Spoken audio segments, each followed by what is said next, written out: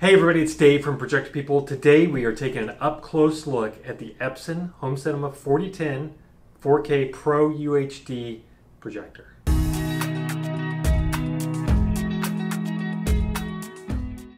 So what makes this thing Pro-UHD versus last year's 4000? It's using a new advanced method for creating that 4K enhancement. It creates a sharper image, better, more vibrant color, wider color space.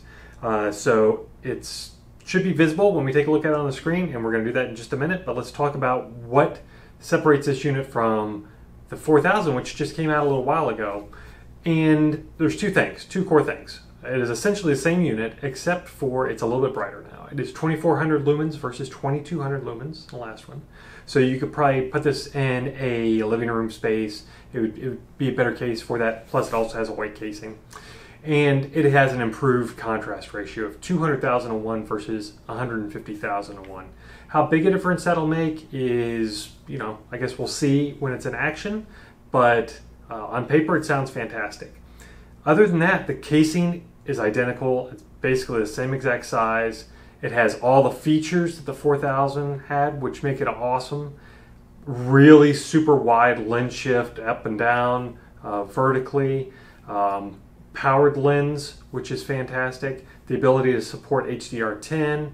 A wide color gamut that supports all of the DCI-P3 color space. It has frame interpolation, which is great for watching sports events.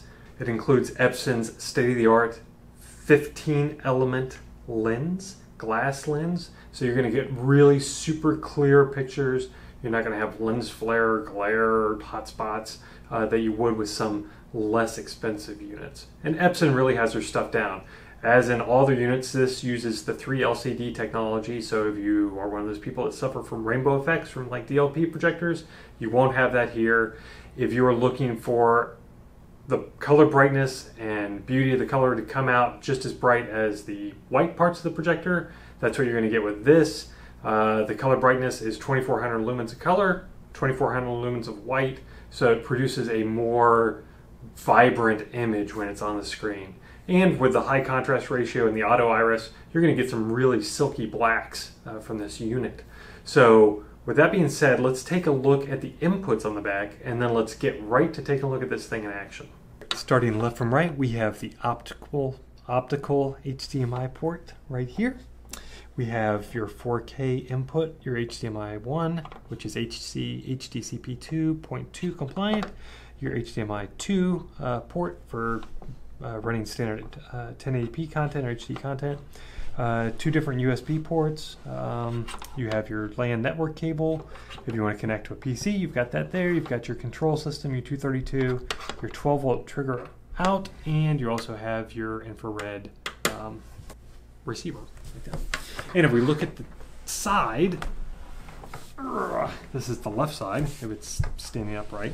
You have your easy access to power, your source, in case you have this sitting on a table or behind your couch or something. And then you can flip this open and you can easily navigate through the menu and the options and the lens, your powered lens option there. So that's handy in case you need it, make quick adjustments, but mostly you'll be able to take care of your adjustments from your remote since it is a powered lens, which is so fantastic to have.